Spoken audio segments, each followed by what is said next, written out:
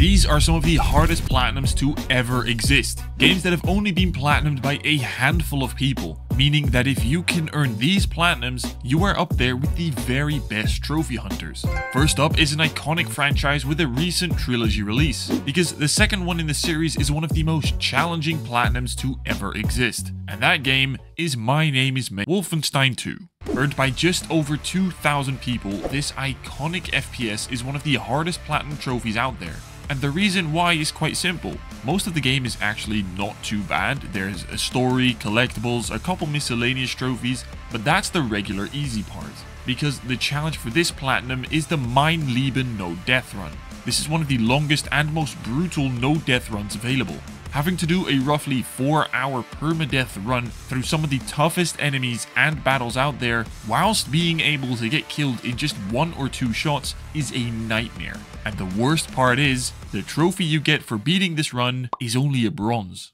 And although there's a couple other hard games with no death runs coming up, these next 2 games can provide a whole nother level of frustration.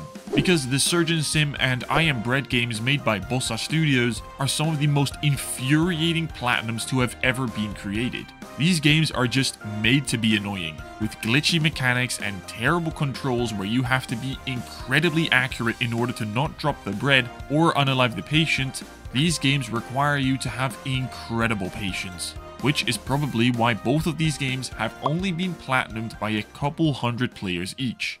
Up next, however, is a game that is down to a lot of mechanical skill instead, as Injustice Gods Among Us is one of the hardest fighting games to platinum. With a difficulty rating of a 9 out of 10, only 577 people have platinumed this game. Because for this platinum, you need to 3-star a whopping 240 missions in the Star Labs. This is where you have to fulfill each requirement for every star in the main game, ranging from simply defeating Batman, to using no super meter or using a special move on multiple enemies. It's an insane grind and one that only the very best fighting game players will unlock.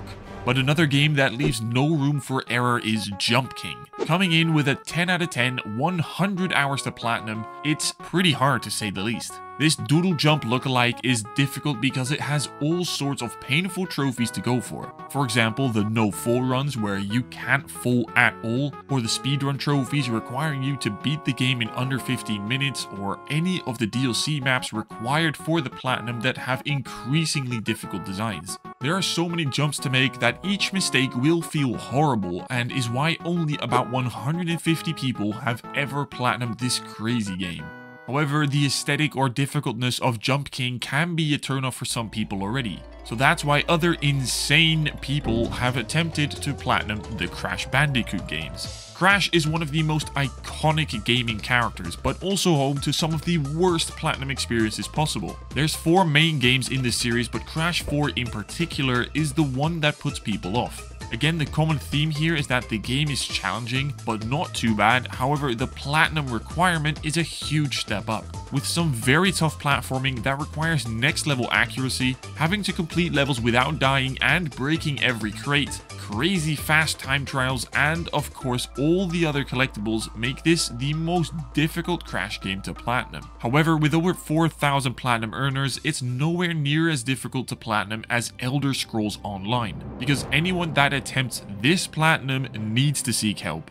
This is a 9 out of 10, 500+ hour platinum that requires skill, persistence, and crazy determination to achieve. Like, there's a literal trophy for being the Emperor, also known as the #1 player, which even if you do somehow manage to get that role, you have to maintain it through an entire alliance war, which can last for longer than a week. Because other players will also be wanting that exact #1 role that you now have. But aside from that, there's also a ton of crafting, other PvP trophies, and of course dungeons to clear in the endgame.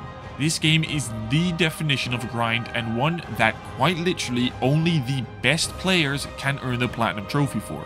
But as hard as that game is, this next game is one that I deem almost impossible to achieve. With just under 60 people that have mastered Badland to earn the platinum, it's clear that this is an extremely hard one.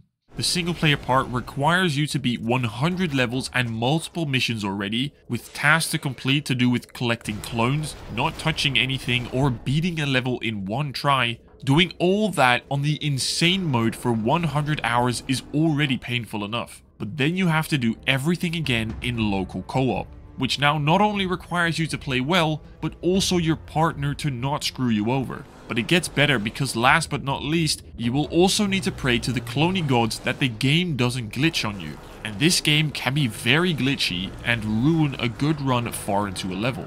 It requires military level coordination, luck, and a level of patience and perseverance that is otherwise impossible to manage. However, glitches are not the reason why Splasher is a 10 out of 10 difficulty, because this game is all about pure mechanical skill. Similar to one of the other games coming up next, this is a platformer's dream game. With a cute cartoon art style, this game may look innocent, but with the many insanely difficult trophies required for the plat, it is everything but. There are collectibles to get scattered throughout each level, some straightforward but tedious miscellaneous trophies, but also speed and no death runs. Speedrunning in particular is a big thing here, where you have to complete levels insanely quick, sometimes with collectibles as well, in order to pop a few trophies. But the worst one of all is the full game speedrun trophy, Ninja Runner, which requires you to complete a full no death run of the entire game.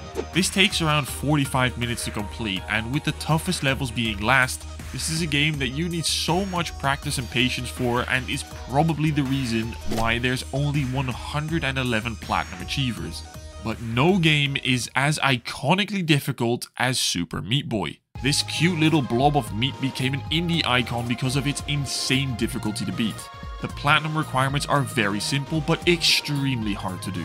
First, you have to beat all the light world levels with an A+ speedrun ranking, then beat all of the same levels as Dark World variant, which is the same level but even harder, then find all the collectible bandages throughout all of the worlds, which should then give you the 100%, and only after having done all of that is it time for the no death runs, which requires you to beat all 20 levels in a world without dying.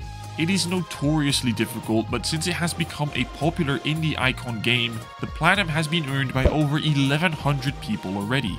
And the funny thing is that if you want to get another Super Meat Boy Platinum, you can do the Auto Runner Super Meat Boy Forever game, which is supposedly even more difficult with only 102 Platinum Achievers. But before we talk about the single most difficult Platinum to ever exist, here are a few of the other insanely difficult games to Platinum that are no less difficult than the games mentioned before. Like Tetris, for example. Yeah, okay, I mean, I know this doesn't have a Platinum, but it is quite literally one of the hardest series to get 100% on. Mainly because of the insane SS rank trophies. But also a game like Trials Fusion is stupidly hard to 100%.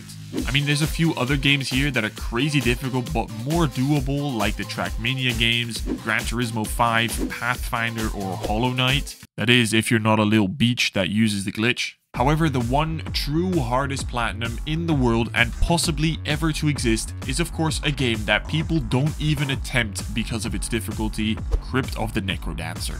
This roguelike rhythm game is notorious amongst trophy hunters because it's basically impossible to platinum without a sheer determination to play no other game for the hundreds of hours that you'll be going for this platinum. There's a couple different modes you have to master, but the difficulty is mainly due to a few insane trophies. Firstly, you have to beat the game with each playable character. Then, without dying, you have to get 10 wins in a row with one of the characters. After that, you can now move on to beating the entire game with all of the 9 characters without dying, which after that allows you to tackle the game with a character named Kodo. That will instantly end your run if you make one simple mistake, such as taking damage, touching gold, or missing a beat, which is made more difficult by the fact that this game is twice as fast for this trophy. But then the single most difficult trophy possibly in existence is the lowest of low trophy, which requires the player to beat the entire game with all 9 characters in a row without dying again, but with the insane extra requirements of no heals, no upgrades, no spells, and only your starting gear. This is the definition of torture and will literally require hundreds of hours of practice. And it means that only 28 people have ever platinumed this game, and it makes Super Meat Boy look like a piece of cake. I honestly do not know why the devs decided to make this the hardest platinum in existence, or why anyone would think this would be a fun platinum to go for, but if you do have any of these other platinums on the list, drop a comment under the like button below, and if you want to see what the most popular platinums on PlayStation are, then check out this video. And that's it, see ya!